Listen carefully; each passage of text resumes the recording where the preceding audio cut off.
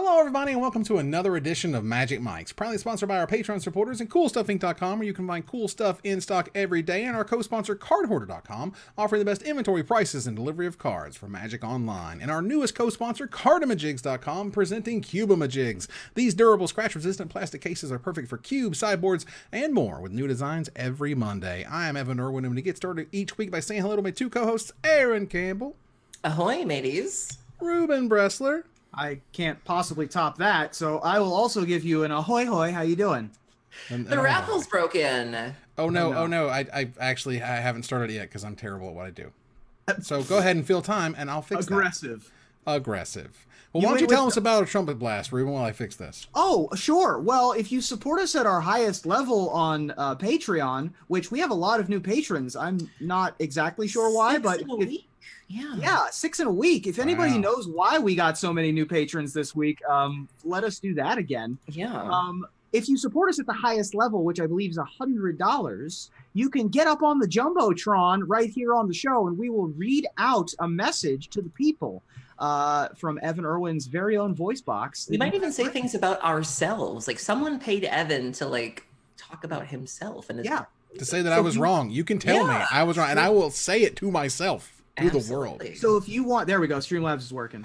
So if you want to announce a tournament series at your local store, if you want to say happy birthday to a significant other, if you want to tell one of us that we're wrong and that we should be very, very sad. Respectfully, of course. Respectfully, of course. We have the right of refusal should we not want to read some words out. But if you want to call us out for something, that'll only cost you a crisp $100 bill in a month. So for those who are a part of the patrons, first of all, thank you. But second of all, we want to know what you would like in terms of the emotes and the loyalty badges, because I finally got off my butt and looked that stuff up. And we totally need those things, and people have absolutely already qualified for them, and we love you, and I'm sorry. So I want to fix that. So let's figure out what we want. Phil, jump into our Discord. I'm still waiting on my tax forms. You know, a man tries to do things in the world. Meanwhile, there's a raffle. I'll remember that when I'm sitting in prison for tax fraud. It's fine. Meanwhile, the best place to get a hold of us for that, by the way, is of course the feedback improvement channel in our Discord, which you are part of if you are a patron of the channel. They read it. I don't, but yeah. We look at it. You should. It's fun. It's not bad. It makes me anxious. Okay. Fair. Well, either way, it's all been very, very positive, and we appreciate it. And you'll get a link to the Discord as soon as you become any sort of patron, $1 or up.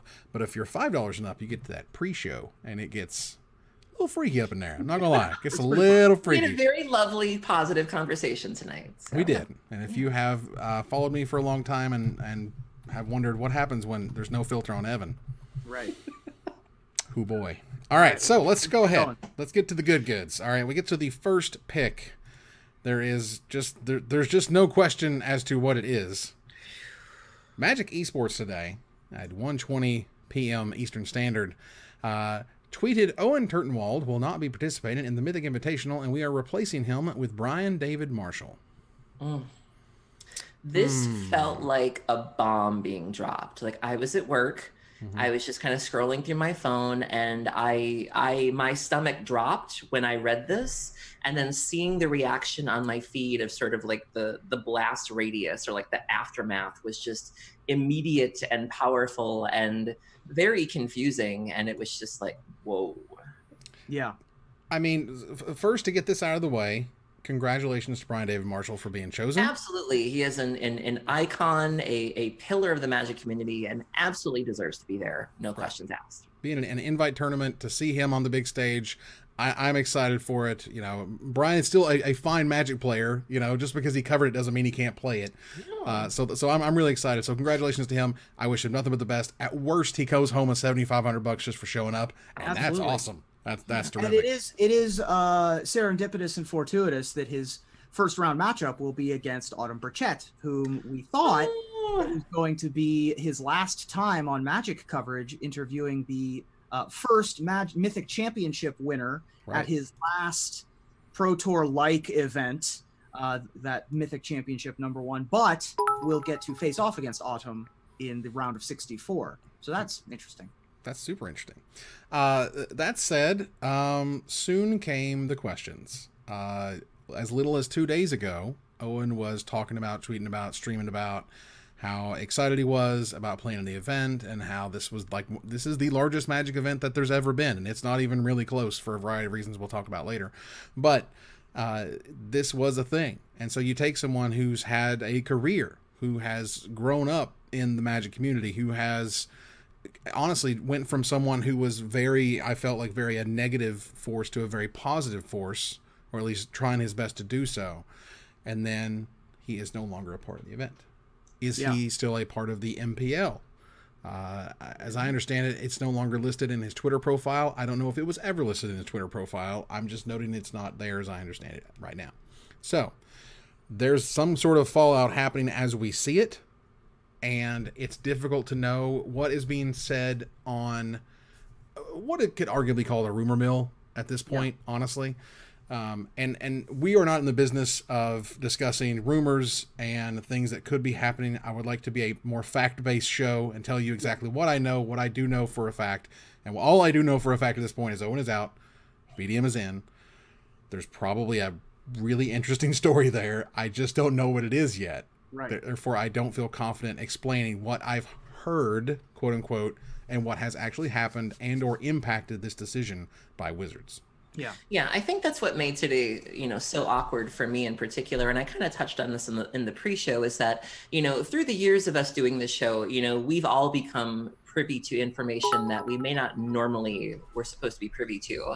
And so, I'm sure that we've all heard things, whether it be from friends or whether it be from peers that we have in the community. And so it is a little difficult to juggle the responsibility that we have doing the show, where we want to bring you current events, we want to bring you the tea, but we also want to manage those relationships. We don't want people to misplace their trust in us. And so it was very difficult for me to see these things kind of happening around me.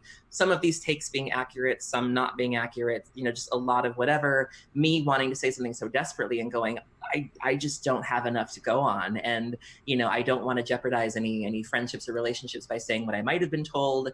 And so for me, it was particularly awkward. And I was like, I don't want to talk about this. Yeah.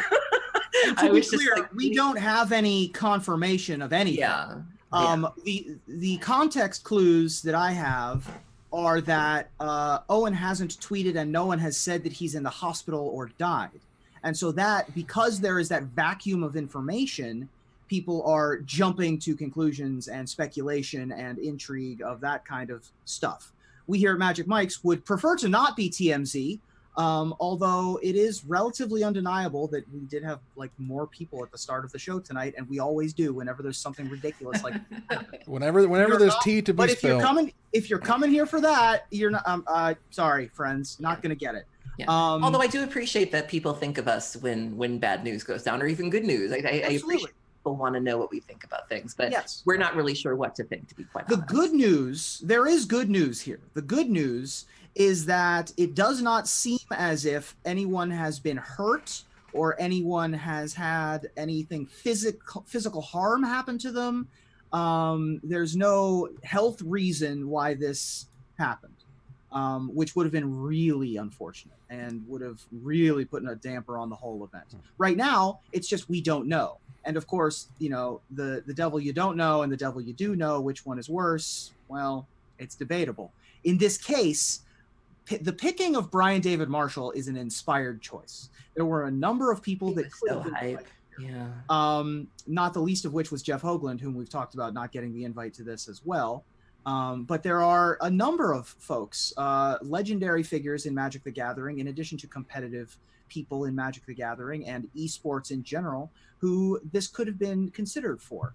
But it was 100% just everyone was behind it as soon as BDM gets it? Yeah, obviously. BDM I felt a little bit bad though. I felt a little bit bad though that his that this wonderful moment was a little bit tainted by all of the speculation and the backlash and the digging, and that the focus was kind of shifted a little bit from him. I would have rather it been all about him. And I'm sure that he's, fine and everything like that, but I would have loved to have just been all BDM all the time. And unfortunately the focus has shifted a little bit today.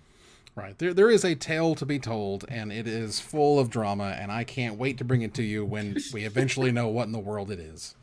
All right, so enough of that. Let's go ahead and move on to Gather the Townsfolk, where mtgesports.com is officially a thing now. They made a whole website. They talk about that sort of... was a mess. You think so? I saw people on Twitter that were kind of, commenting on some of the issues that apparently there was a young lady on coverage whose face kept disappearing. I think her name was something. And I saw hipsters constantly tagging her that was like, are you working this thing or you're not? Because depending on when you go to the website, your face is there or it's not. And so you had this disappearing coverage person. You had, I guess the links to the social media were dead links. Like this website was very clearly rushed out and it was just like, girl. Well, we do have an official brand now for the Magic Pro League, which looks pretty cool. They did piss off all the store owners because they have shop now at Amazon.com at the bottom of it. Like, yikes. Wizards, that gets an official yikes. Now look, for what it's worth, I have no problem with that button being there, but to have one next to it that says, or check out your local game store and link to the store, the new store finder thing that you did that looks really cool, link to that and support the store as well as the Amazon sales. It's okay. But overall, I think they're doing a good job in terms of trying to brand the MBL. They're trying to give you things to read about it, big names and why you care about them and, things about them and whatnot. So I do think this is a step forward for what we would describe as the esport of Magic. Yes, I like that Wizards is meeting these people halfway. I've always said that I think start building is a two-way street, and there are a lot of pros out there who, quite frankly, aren't very good at marketing themselves. But if Wizards is willing to meet them halfway and say, okay, we will tell people when you're streaming, we will literally force feed you to people. If you could just do the rest, you could very well be a big thing. And so I hope that I have already seen people who are not very good at that kind of trying to, and that makes me think it's doing its job, where it's like, yes, we're going to see some real star building here. And I think the star building is working. And I love the pictures. I love the very professional looking photos that they have. I love the clips that they're doing. I love that you can find out when these people are actually streaming. I just hope that all of them start streaming. Jessa Stefan, looking at you. And so I love her. It's fine. I'm really excited to see where this goes. Where is the coverage page on this website? Oh, good question. I'm not sure about that one. I guess you go to events. I've spent the last, since we started talking about the topic and I clicked on the link, looking for the coverage. It's under the events link. Where is it? It's under the events up at the top. Under the events up at the top. Yep. Great. And you scroll down and you'll get there. Scroll down and I'll get there is a great thing to hear. That's a terrific thing to hear. I'm going to call my memoir that. Wow. Well, all I know is... I'm too stupid to find it. So. It's cool. The point is that MTG Esports... That's going to be the name of your memoir. Yeah, probably. Well, it is a thing, but they also announced the coverage team, the broadcast team, if you will. Right, that's what I'm looking for. That's right. Well, yeah. I looked up the tweet, and it's linked in the doc if you need it. But okay. All I know is that they have revamped who is doing coverage for Magic. And I can't really express how kind of crazy it is to see Brian Kibler on the broadcast team for a Magic Arena esports event. That's got to feel good. Like, if you're Kibler, that you got to be like, so. When he got that phone call, he was like, oh, really? I'm sorry, what? You want me to do what? For how much? Okay. Okay. Your people talk to my people who were trying to talk to your people, then went to Hearthstone. I can pencil you in, like. Well, the stage host, quote unquote, is going to be day 9. The desk host is going to be Brian Kibler. Paul Cheon is going to be an analyst alongside David Williams. Alias 5, a new broadcaster. She's going to do the play-by-play along with Marshall Sutcliffe, who we know. And Becca Scott is going to be a reporter. I have not seen Becca Scott anywhere. Does that anybody know anything about it? So Becca Scott is a host who does a ton of games-related stuff. She's also one of the hosts for the Warhammer tournament circuit, I believe, in addition to hosting Game the Game and How to Play for a lot of series. She also recently hosted a 5-part Getting into Magic the Gathering series for Geek and Sundry.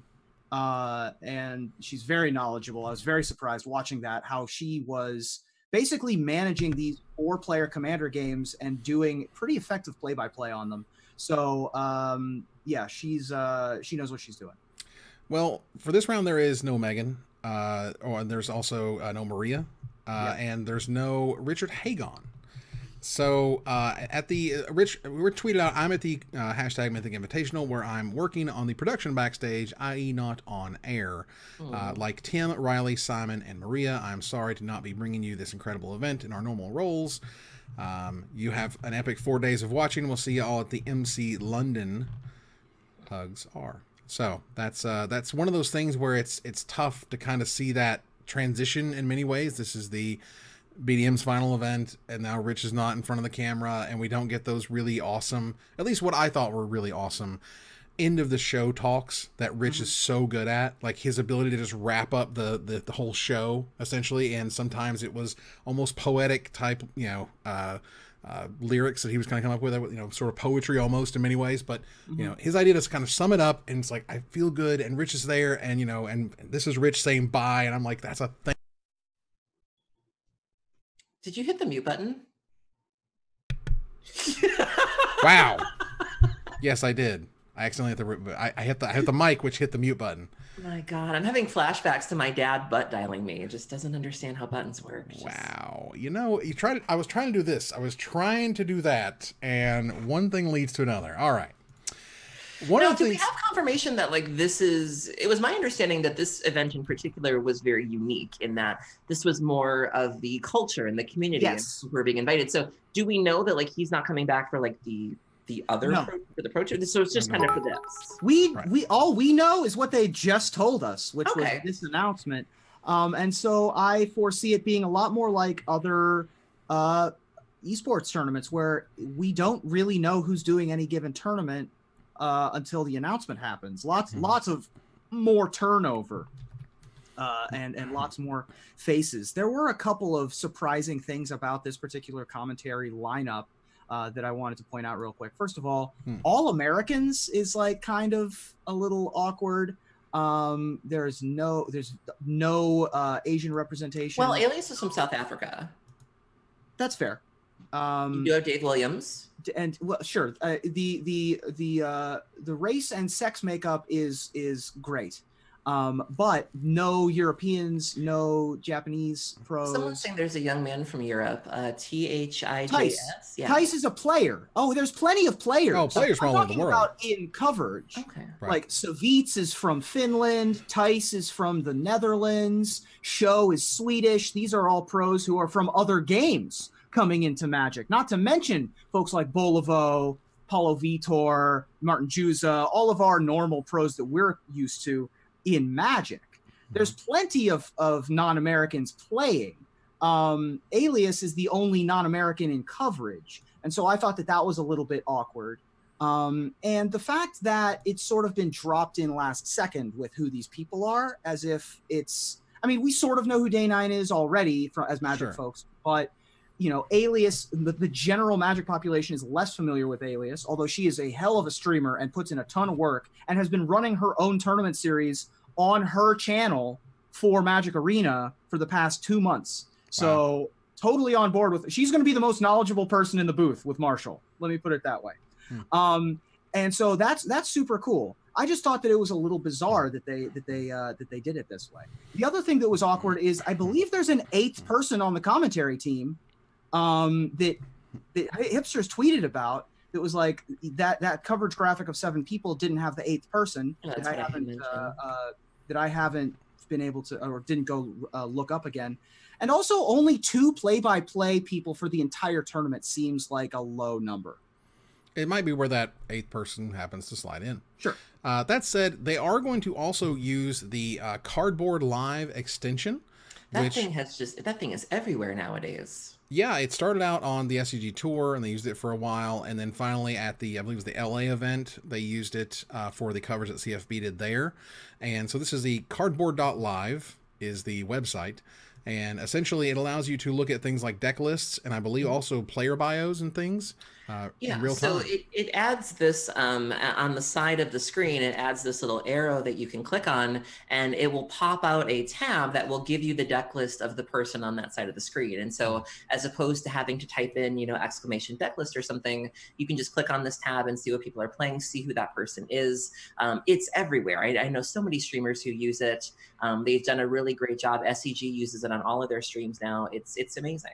Yeah, the Cardboard Live folks are spectacular and really passionate about the game. I got to see them at work at Grand Prix Los Angeles. The fact that it's being supported by Cardboard Live, this whole tournament is, I mean, it can only make the experience better. Yeah. Yeah, it seems really sweet. And, you know, this is one of those things that you kind of have from such a large and involved community, is they will develop this type of stuff to make a better experience for everybody, which is terrific. Yeah. All right, so let's move on here to something interesting that Brian Kibler said. Again, he's going to be casting at this event, but he wanted to note how big of a deal the Mythic Invitational is. He said, even if the winner has 0 previous winnings, they will enter the lifetime top money earner in 23rd place, ahead of many Hall of Famers. You will immediately be ahead of Antoine Ruel if you have had 0 lifetime earnings and you win the event. Wow. That is amazing. You'll be above Eric Froelich, friend of the show. His lifetime earnings in Magic are not over 250K. They're only 247. So that is ridiculous. This event this weekend is going to be insane for Magic. They have pushed the hype. This is the hype event. If we don't break something like 6 figures in viewers, I feel like we're doing something wrong. I don't know what they could have done correct. Maybe it's going to be in how they do the coverage. But it's if all things fire, I think we've got a huge chance for an incredible audience. And the other thing that specifically for you, Evan, after the first Mythic Championship, you said, I want something different. Yes. Right? I want change from Pro Tour coverage between that to now. And this is that. This is certainly much different than what we had before. It's true. And I'm looking forward to it. I hope they take it and run with it. I want to see some stuff that other esports streams have done that Magic has never done. Rich is in the chat. Hi, Rich Hagen. Oh, yes, he'll be on Air London. He'll be on Air in London, as will Tim, Maria, Riley, and Simon. Okay, good to know. That's cool. Straight from the horse's mouth. So we do have confirmation. See, this is what I thought was going to happen, was that there was going to be a lot more regionalized coverage, a lot more focused coverage like they were doing with Grand Prix for a while. So that makes a lot more sense. Absolutely. So something that they also tweeted about, Hipster the Coast tweeted about in particular, was that there are pages there's player pages on the new esports site, which are, first of all, awesome, and also have some top level stats, which is neat. But they also kind of reference Pro Tours.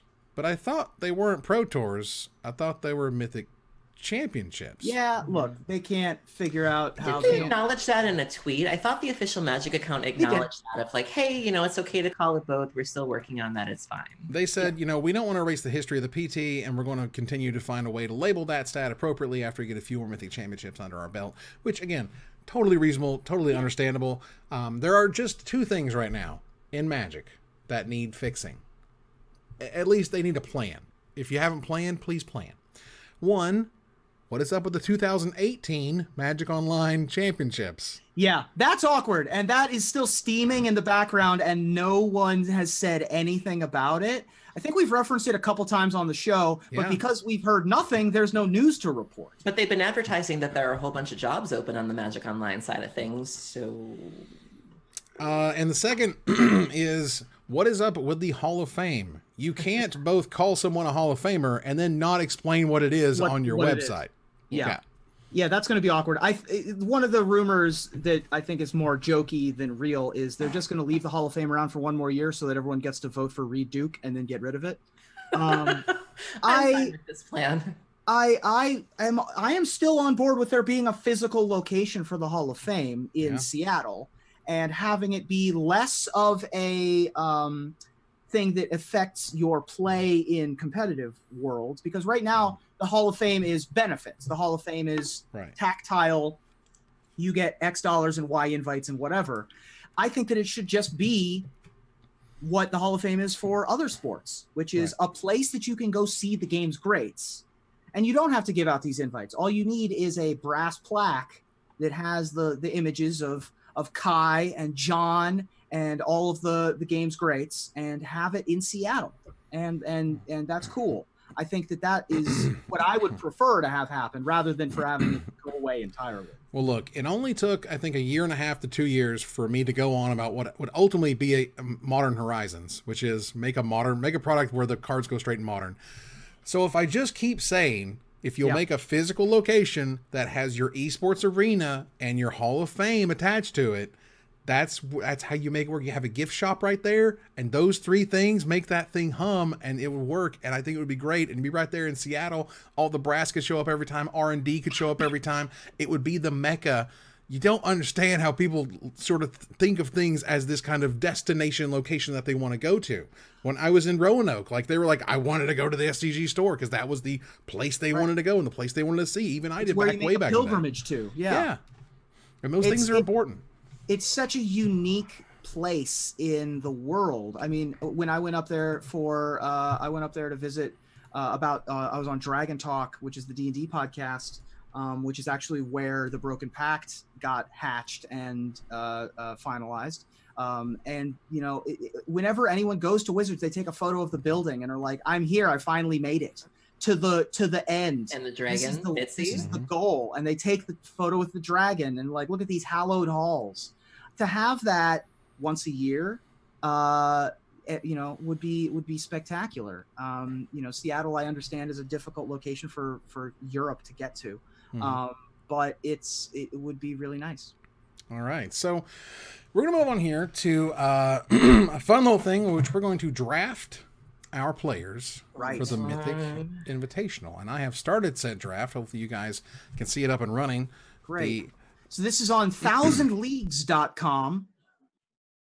Right, which was formerly Pro Tour drafting or something. Pro Tour something. The point is, thousandleagues.com currently has these, you can do, you pick X players or you do a snake draft. We're going to do a snake draft, which is we choose our 6 players that we want to essentially, follow as should be the best results in the event. Right. Now, this is going to be a unique format, remember, because this is single elimination, right? Double elimination. Double elimination. Okay. Right. So there's double elim, and then they're gone. So choose carefully as I choose LSV. So do I click the button that says draft now? You have to wait for it. Like right now, it's to Ruben. Go ahead. Okay. I've chose LSV. LSV. Well, let me see who LSV is playing in the first round here, because I'm going to take that into account quite a bit to see. Are you now? Oh, LSV's playing Cedric. Yeah, I think you're good. Okay, so he has a family. Yeah, I mean, I just ruined that man's whole career. No, I'm kidding. He's never gonna unblock you now. Let's see here, man. There are some bruisers. Wow. I am gonna start with quickly. I nothing against Gabby Sparts, but I'm gonna go with Bolivo as my first pick. Lucas Esperberto is Bolivo, I believe. Oh no, Bolivo is playing Asian Avenger. Here we go. I like Asian Avenger, but Bolivo is a crusher on Magic Online and moved over to Arena and is just a spectacular player. This is Lucas Esperberto? No, not going with Lucas Esperberto. Different. Bolivo is Tiago, I believe. Yeah, Tiago Saporito. Yeah. Gotcha. But qualified through the qualification of being in the top 8 of the ladder. And so I'm going to go with him. Okay. So let me find his name on here. You can just start typing it. It'll show up. Yeah, there we go. All right. Pick. Clicked. I clicked it. Why isn't it going? Do you put the pick plus There we button? go. Got it. All right. Found it. So am I hitting draft now? Yes. If you should see it, but okay. No. I see a Spark Madness and a Mythic Invitational. This was a bad idea. All right, we're going to move on here. This was a bad idea. Mind. It says join now. Okay. I think I've complained about this website before. I always try to give them the benefit of the doubt. Okay. So I'm going to start off, obviously. I'm going to do #TransMafia. I'm going to go with Autumn Burkett. Very nice. You also get a second pick. Even though they're playing against BDM, crowd favorite BDM. I mean, this is about more than just the one match. Aaron, you get a second pick. Awesome. So I know who butters my bread. I've been very vocal about the fact that he's been sleeping on the couch the last couple leagues due to various incendiary tweets and comments about various pieces of graveyard hate, but there is a goatee happening, there is a beard happening, and I'm happening, so I'm gonna choose Bay. Also known as Reduke. Absolutely. Ruben? I am going to scroll through here. You know what? We're going to go with friend of the show, Hall of Famer, and hopefully maintaining his spot in the current listing of a 23rd overall in money. I'm going to go with Ephro. Very nice. Well, I'm going to go ahead, and I have 2 magical picks, which are always nice. I'm going to go ahead and go with Javier Dominguez, who has clearly been running hot, which is great. And I'm going to pick the Manimal, Seth Manfield. Okay. Nice. Both good picks. Very nice. Aaron, I believe it is. Or no, Ruben, nope, it's yours again. I don't know Savitz's real name is the problem. I want to pick Savitz. Well, you're going to have to go to magicesports.com and figure it out. I'm going to figure it out. Hold on. Who's who here? How do I figure out what his real name is? Does it matter? Oh, yeah, because it's all real names here. His name is Jan, Janne McConan. Okay. Oh, okay. I'm going to pick him, Jan McConan, because he's been a crusher in the Hearthstone Pro Leagues and pretty much everywhere you could be a pro in professional card games. And he has proven himself worthy and is one of my favorite streamers, mostly because he sort of talks like a Jarl from the Elder Scrolls game. Oh, hey there. Looks like you have just woken up. My name is Savitz. And I really like that accent. So hopefully I'll get to do it again. All right, so my next pick has accents and accolades. She made Hearthstory as the first lady in history to be the first woman to win a Grand Prix. She's beautiful, she's smart, she's so funny, and she's so talented. I am choosing Jessa Steffen for my next pick. Nice. Well, you get 2, so. I do. So I'm also going to choose a young lady who, made a bit of a fuss recently by qualifying for I believe it's the top 8 of the Mythics. She did the thing. Mm-hmm. And people were like, you only got there because Yo Man plays. And she was like, I did this.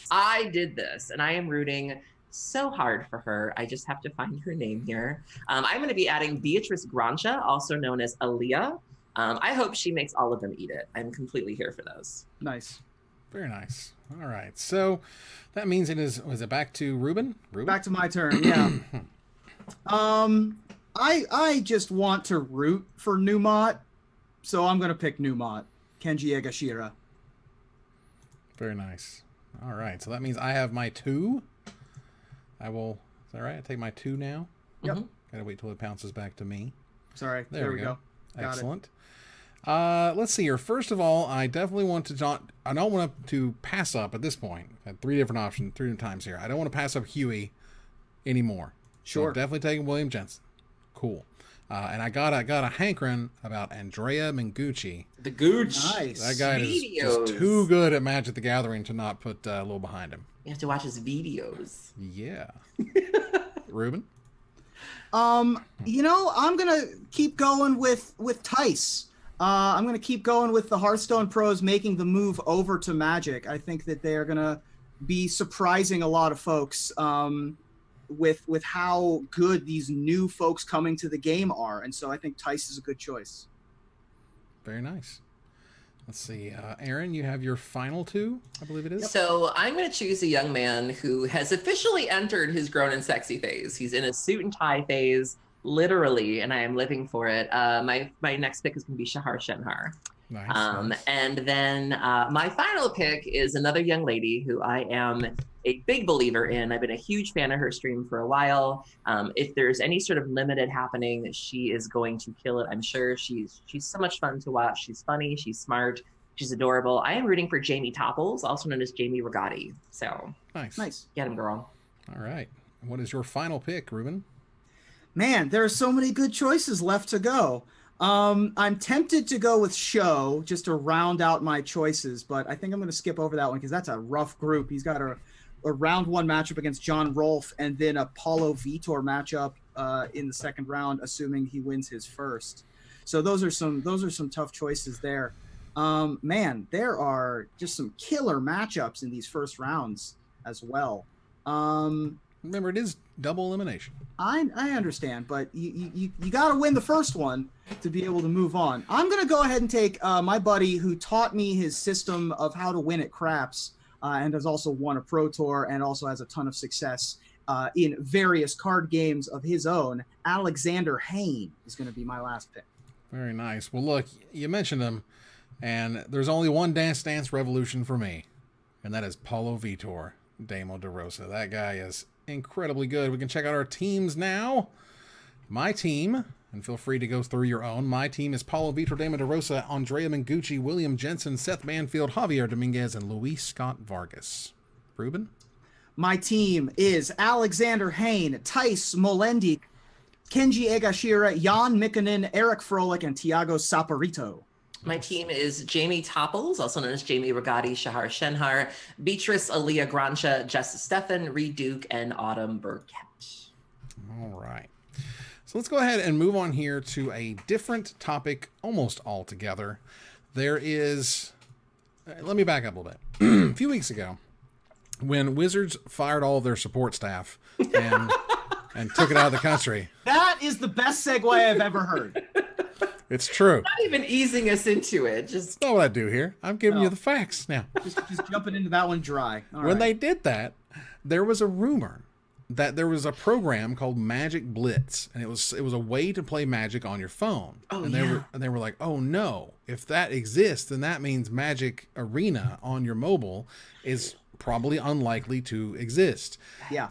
And then this week, just about 5 days ago, the exclusive reveal of Valor's Reach. Now, Valor's Reach, if you don't recall, was the location of Battle Bond, the big giant stadium or whatever. I did not recall that. I didn't either. It's okay. But that said, that is the stadium where the Magic duels were fought there. And this is a mobile card game that is, quote unquote, not trying to recreate the physical card game, and thus won't be confused with Arena, and instead very much its own unique thing. Now, there was definitely some backlash, goods and bads. This, to me, 100% says there's going to be no Arena on your phone. Wasn't there also an interview with Moose Squirrel? Bear? Yeah. Bear. Didn't Bear do an interview as well where he basically said it wasn't coming to Mac either? Yeah. It was about the other platforms and that their goals for the other I platforms. saw a lot of people were upset about that too. But the idea, and here's sort of, I came around to it for a few reasons. I think this is actually a good thing for, I mean, obviously it's great for Wizards because it's yet another collection that you can, keep up with rares and mythics and whatever. But there's just too many permanents in the game of Magic. Like when everybody's like, well, Hearthstone was on mobile, blah, blah. Well, Hearthstone only gives you like, what, 7 creature slots? That's it, right? You only get 7 creatures in a row and that's all. Eternal, you only get somewhere between 6 and 7. I can't remember. Because they limit those numbers, and because you limit those numbers, you're not worried about having to accommodate for tens of tokens. You know what I mean? And you make 4 of this and 5 of this and 7 of that. That never comes into play because they have that restriction that's very important. And basically, it looks to me as that's the restriction they have here. Is it's still Magic as you know it, but you don't want to have 37 different tokens on the board. It's just unmanageable. So rather than try to shoehorn Magic as standard as we know it into this weird little niche of, well, now there's going to have to be a new world order of you can't make a bunch of tokens and you can't make too many permanents. Instead say we're going to cull Magic into this sort of different way to play and do it that way. And for those who are like, well, this is not Magic, quote unquote, we play Magic in a bajillion different ways. Magic is everybody's game depending on what you want it to be. Commander has its own rule set, its own ban list. Vintage is just the weird, wild unknown. Cube is an entire set that is built out of it is basically a designer block of what it wants you to experience. Mental Magic. Absolutely. You can play mental Magic. You can play the lands game or whatever. Like there's a million different ways. Yeah, there's a million ways to There's a million ways to play Magic. This is just a different way to play Magic, and I'm okay with it. This one's a little different though because it's a little different. I'm quoting here. We're excited to be partnering with Seismic Games, a great mobile studio known for such hits as Marvel Strike Force for the development of Valor's Reach. Which means now I'm sure that Seismic Games are great. That means that this game is not being created and produced by Magic the Gathering and Wizards of the Coast, a subsidiary of Hasbro, exclusively. Sure, it's farmed out. So it is different than just being a different format. And that's fair. So, you know, while I'm not terrified of what this is, I just think it's weird and probably not Magic as we know it. Mm-hmm. I'm gonna wait and see what this is before I even consider downloading it. Because I don't know what Magic Puzzle Quest was still, but I knew that it wasn't Magic, and so I didn't play it. Right, and that was a match 3 game essentially, and this, at least is the way it's been sold, is that it is somewhat more of a game of Magic than, again, putting a match 3 game, a Bejeweled, if you will, on top of Magic. Now, I have the article here from Touch Arcade. I've linked it in the show notes. I've linked it in the chat. And the one thing that is concerning is that this developer and things like Marvel Strike Force, as I understand them, are very much in the pay-to-win category. Right. Of you're never going to get the best of the best, the premium, the mythic, the whatever, unless you spend a whole lot of dollars. Sure. And that's but it's a trading card game. There's no avoiding in-app purchases if you're going to have a trading card game. Right. So there's a lot of focus on one-handed use, which this was also a weird focus that Nintendo had for the Super Mario handheld game, but okay. There's a really cool art style that I think is really unique and interesting. Yeah, the art style looks super cool, I gotta say. I really like what they've done with this sort of... It's not really like... I don't know what it is. It's very Tim Burton-y. In some ways, and it's in some ways sort of the new 3D movies they've been doing of the new Grinch that they did and the new. Oh sure, yeah, it is real DreamWorks kind of inspired. But ultimately, again, this to me is a different way to play Magic. I love playing Magic. It's not just a match 3 reskin or whatever, and we'll see what they do with it. Just not sure. That said, let's keep moving here to a fundraiser. And Aaron, I can imagine you'd be very excited about this. This is us gearing back up for the Pride. Yeah, I'm really, really excited about this. So the first time this came around, I bought one of the Planeswalker symbol t-shirts. It comes in a rainbow design, and I've worn it everywhere. I've worn it to Vegas, I've worn it to Opens, and every time I go to an event, so many people ask me, where did you get that shirt? And it feels terrible to be able to tell them, well, it was a limited time thing, you can't have one. And I've tried sending trick messages of like, hey, can you please make more of these shirts? And he says, you know, they'll get around to it. One of the big reasons why I wore it to the pre-release was because I was hoping that enough people would watch the show, want to get the t-shirt, they would flood Wizards, and then Wizards would cave. And it probably didn't work out that way, but they are doing another round of this fundraiser for this particular organization. The shirts look a little different this time around. They're not taking up the whole shirt, but they're also offering you more things. There's life pads, water bottles, pop sockets, the t-shirts, tank tops, tote bags, like we're NPR, which I love, like banners or flags you can hang from your store, from your ceiling. And so be sure to pick up a little something if you can. They're really well made, good quality, good cause, and it's just really nice to have. Buy a flag for your local game store, perhaps. Absolutely, yeah. I really like these notepads. I'm probably going to pick up one of these D&D notepads. You can get them with the Planeswalker symbol or the ampersand for both. Very nice. So the ambassador-bound notebooks are really what I'm probably going to pick up a couple of these. Sweet.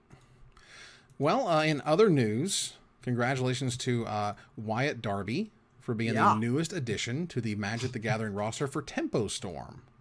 Thought that was really cool. Great pickup, Pro Tour winner. It just makes perfect sense for him to join Tempo Storm, being a full-time gamer already and a full-time streamer already. A great fit for that team that seems to be put together primarily of people who have been pro streamers for a very long time at the top of their game. So joining the other fine folks on Team Tempo Storm.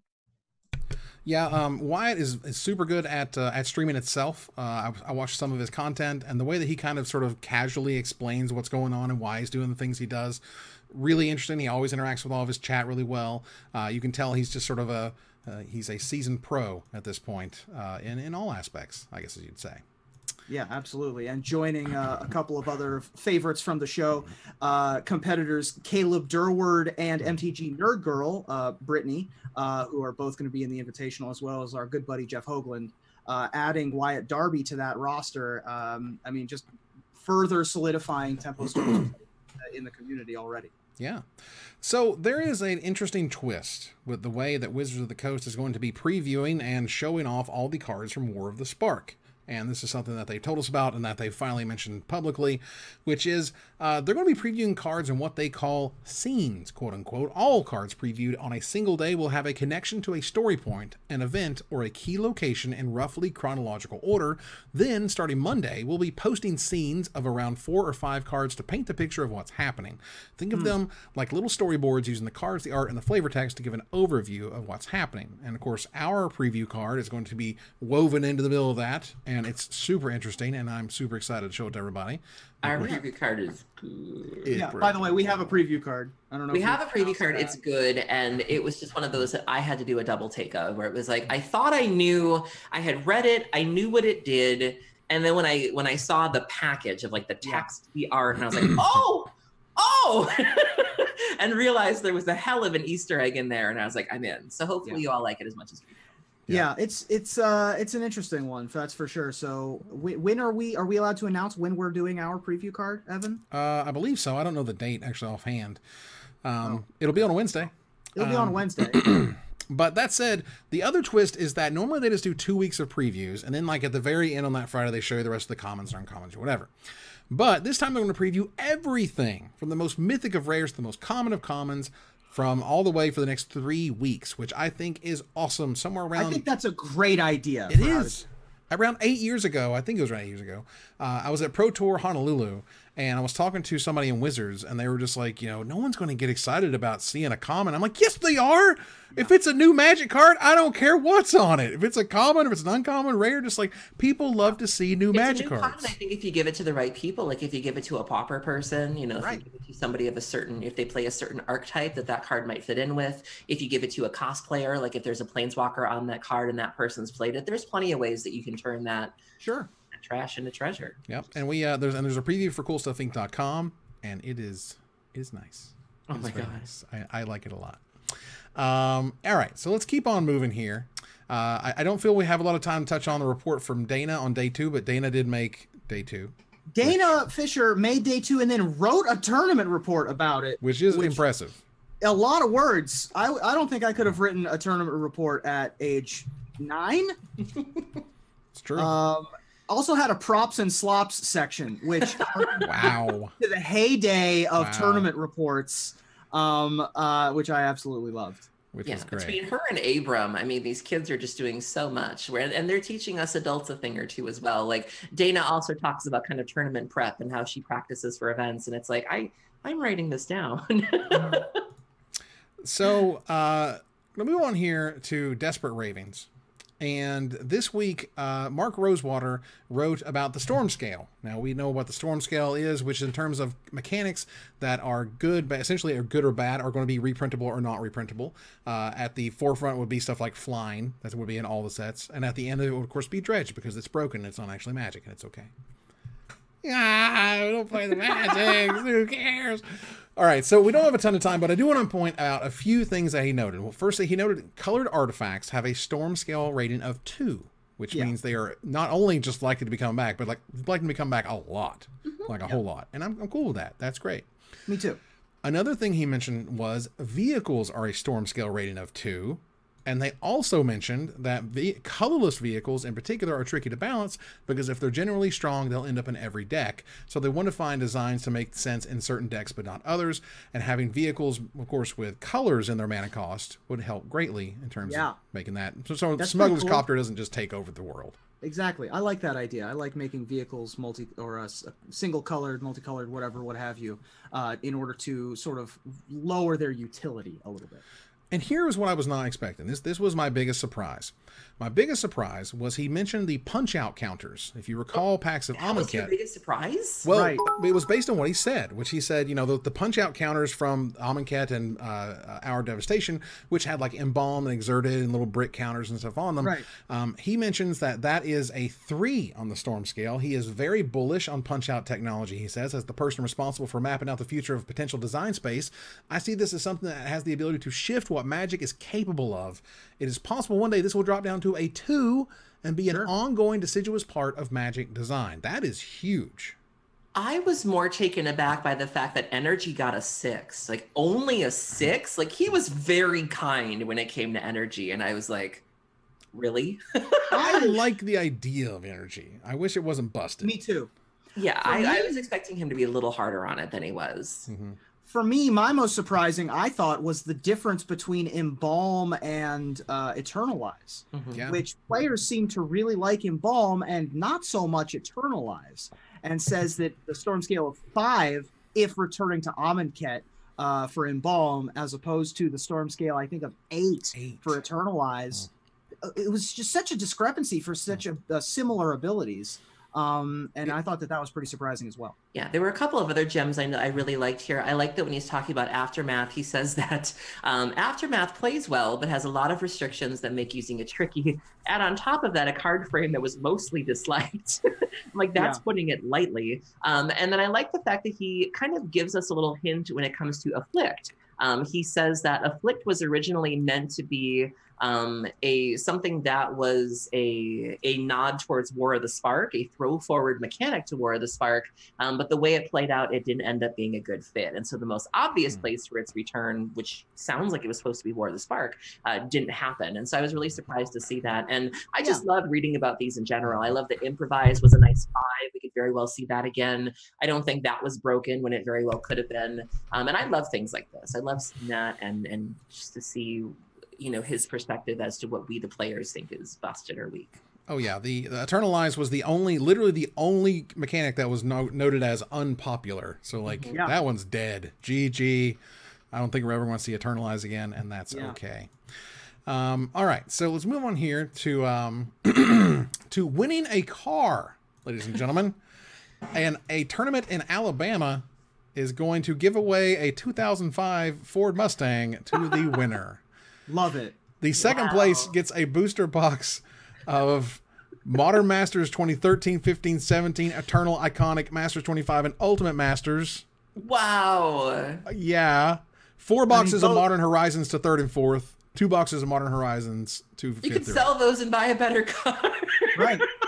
Yeah, the problem with giving away a car on something like The Price is Right or anything along those lines is the taxes that are involved. Yeah. And you know, sometimes you win a car and then you don't want it. Longtime viewers of Magic the Gathering will remember that one Mr. Sam Black burst onto the scene by besting 385 other players to be able to win a FJ Cruiser at Worlds in 2007. And with cards as notable as Boggart Shenanigans in his red black goblin stack. It's been a minute since we've had a car tournament, but I think it's hilarious. It's pretty interesting. I'll put the links here in the chat for those who want to check it out. Yeah, there is that factor of just like, I want a car. Oh God, the sales tax is what? Because you're going to have to go and register it, and to register, you got to pay the taxes on it. And even if it's a 2005, that car's still worth $5 or $6 grand, and that's still going to be a thing. Car is dope. The car is sweet. So pre-registration is $45, $50 at the door. What's the format? This is a modern tournament. Oh, okay. Prize support is guaranteed, paid down to top 32 if they break 300 people. Wow. And so this is in, I want to shout this out because we're talking about it. This is at Gamers and Geeks in Mobile, Alabama. So you still got your time to, you still got a month or two to be able to get your plans to go down to Mobile to win yourself an automobile. That's right. This is not going to happen until June 15th, 2019. So if you want to get your plans in now, get to Mobile, check it out.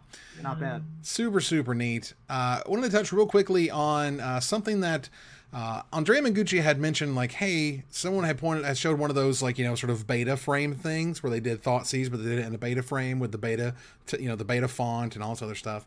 And, you know, he said, you know, how cool would it be if these were invocations? And someone said, well, look, Mark Rosewater frequently says on his Q&A that the reason they can't have promos in the old frame is that they have readability and legibility problems, to which I would say, and he says it's not just a logistics issue. We also don't want the return of the old frames. They have huge legibility issues. The people that you would make these promos for don't care. Not at all. Not like a little bit, like a shred. You know what this is? This is the perfect Judge promo. This is the promo that you make for judges who don't care, who would love something weird and obscure, and who are happy to absorb something that's like cool, it's retro, it's a throwback, it's unique, it's only you can get it through that program. That is the perfect outlet for something weird and strange like that. I agree we don't want to put beta-looking stuff in new packs. That's why you make promos, because promos are sweet. And it's just weird to just shoot it down entirely versus saying, as they say many times, you know, they don't make all cards for all types of players. Well, maybe you don't make all promos for all types of players either. You know what I mean? Just a thing you can do. Yeah. All right, here. So we are running out of time. I think I wanted to touch a bit on some splash damage here. The Hearthstone has a new upcoming set called Rise of Shadows. And I was like, oh, cool. I wonder what's going on with the new set of Hearthstone. I haven't played that game in a long time. And I went to a site, and I'll put the link here in the chat so you guys can see it. And I was greeted with a grid that showed dates and times as to when each card is going to be spoiled from the set, as far as I know, until it's totally spoiled entirely. And I was like, oh my God, this is great. Can you imagine if we had this for Magic?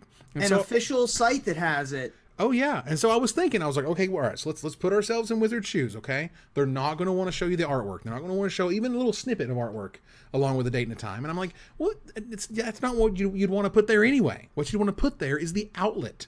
If you said, you know, March 27th, 11 p.m. and had a Magic Mike's logo on that, and that was the, you know, when the preview showed up, we would make that happen. And one of the pieces of feedback, the piece of feedback they gave was that, well, he deals with a whole lot of outlets, and they may miss their mark, or they may miss their deadline or whatever. And I'm like, let me tell you, if you put this kind of site together and you put their face or their brand or their whatever, you know, their podcast on that and say a date and a time, they're going to hit that date and time.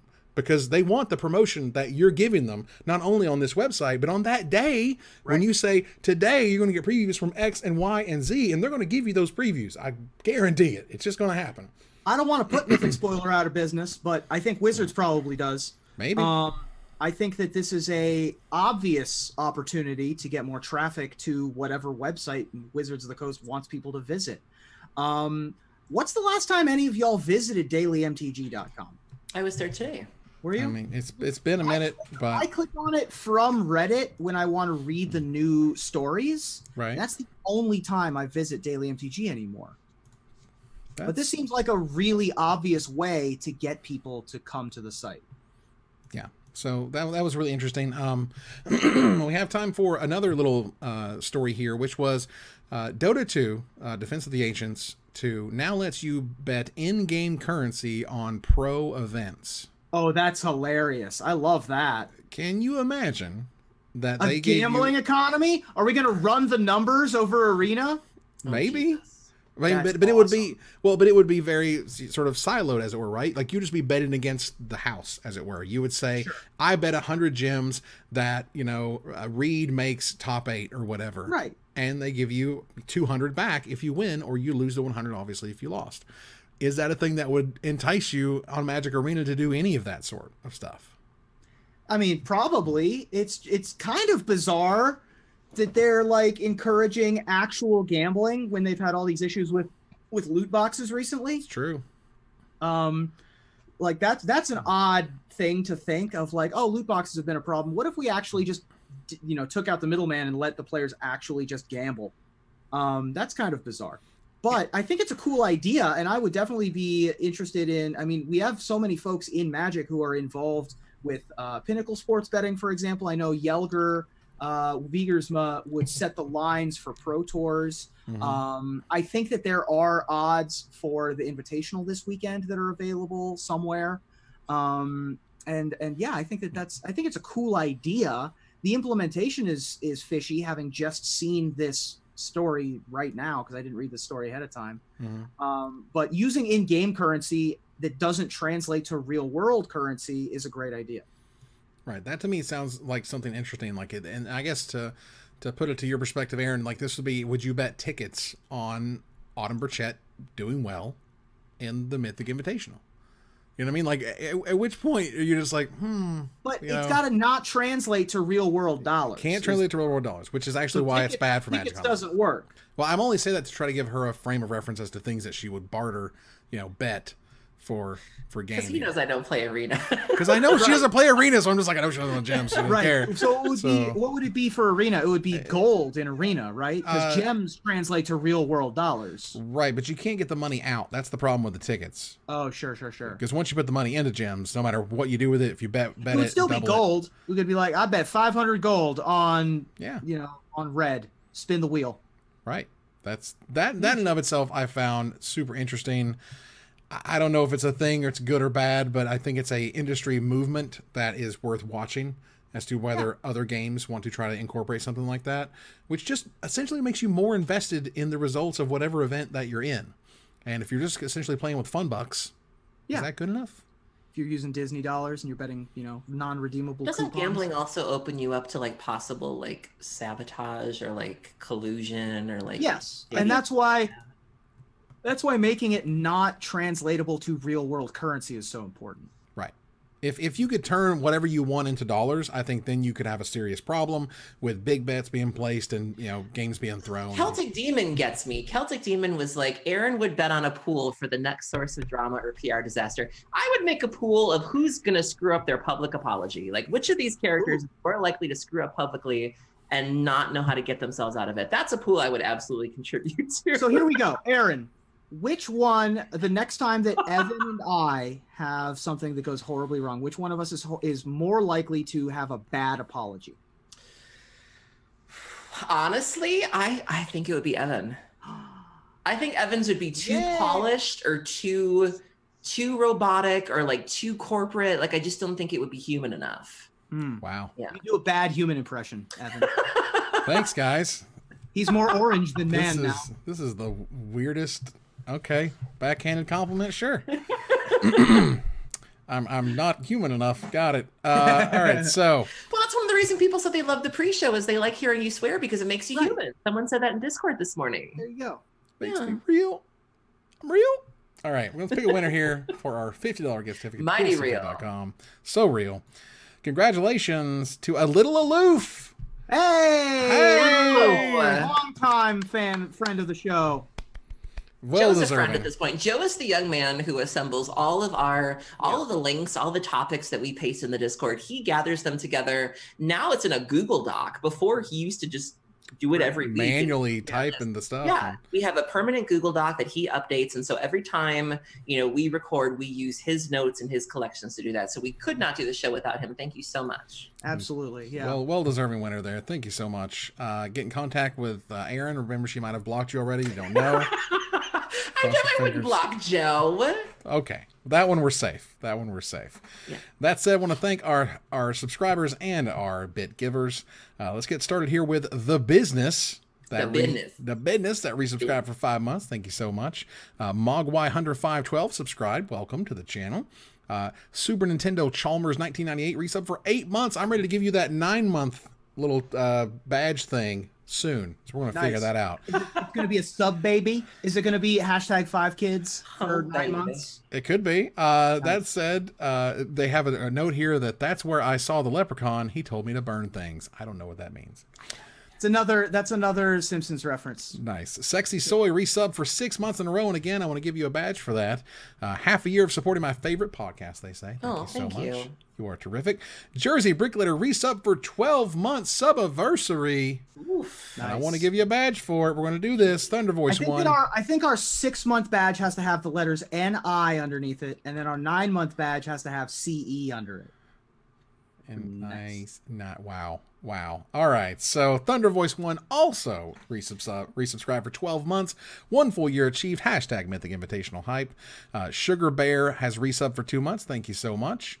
Let's see here. Milkwave sub for via Prime. Welcome to the channel. Ollie Eldrazi subscribed. Hey, Ollie. Hey, how you doing? What's up, buddy? Thank you. Appreciate it, bud. Hope you're having a great night. The patron saint of Lich's mastery. It's true. It's true. Ruben, you'll go through our bits? Yeah, and since I did the Savitz impression earlier in the show, I think I'll do it like this. House of Shadow with the traditional 69 bits. That's very nice for 69. Mr. Lubufu, also 69 bits. Also nice. Well done. Paperclip Monger, 84 bits. Thunder Voice _1, 169 bits. One, nice. Smilkhouse with the 300 bits. Martin Kesa, 431 bits. And Eternally Tribal, 600 bits. You guys are great. Thank you so much. Let's go ahead and turn the corner here to the finisher. On the last surviving Tumblr page, Mark Rosewater's Blogatog, the head designer for Magic the Gathering, said, quote, "The global series started because we were making an entry-level product for China and wanted the content available for others. It wasn't intended necessarily as an ongoing thing," because he has a slightly different definition of series than the rest of us, but I think there's more possibilities out there for future global series. So with that in mind, where would you hope the global series heads to next, Ruben? Well, China is a big market, but there's more unclaimed territory for Magic to aim for, namely the widely touted Brazilian gaming community. I really want that, especially if it's what I think it would be, and pay an homage to Magic Online Chat with Global Series Ja Ja Ja versus BR BR BR. Yes. Aaron? Well, heck there, Mr. Orange. As a gosh darn Wisconsinite, I want Global Series Canada. So I'm just more excited than a moose in heat for Global Series Sheila McKenzie versus Doug Mufferaw, don't you know?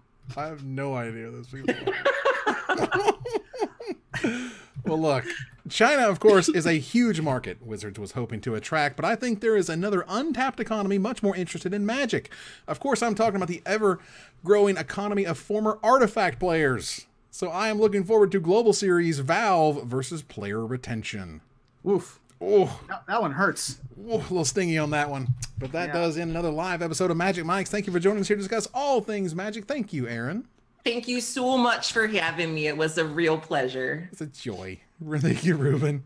Thank you for having me, and I look forward to the Invitational this weekend. I wouldn't want to miss it. I'm surrounded by madmen. All right, let's do this. Go to our final slide. I want to thank our sponsor, CoolStuffInc.com, our co-sponsors, CardHoarder.com and Cardamajigs.com, my co-hosts, Aaron Campbell and Ruben Bressler. You guys for watching and listening. I hope you support us at Patreon.com/MagicMics. Please follow, like, tweet, favorite, share, subscribe to everything social that tells people we exist. Catch us online on our Discord, Twitch.tv at Magic Mics, on Twitter at Magic Mics Cast, our Magic Mics subreddit, and like the Magic Mics page on Facebook. Talk to us privately at MagicMicsPodcast@gmail.com. Follow the audio-only podcast at MagicMicsPodcast.libsyn.com, or find us on iTunes, or join us here next week.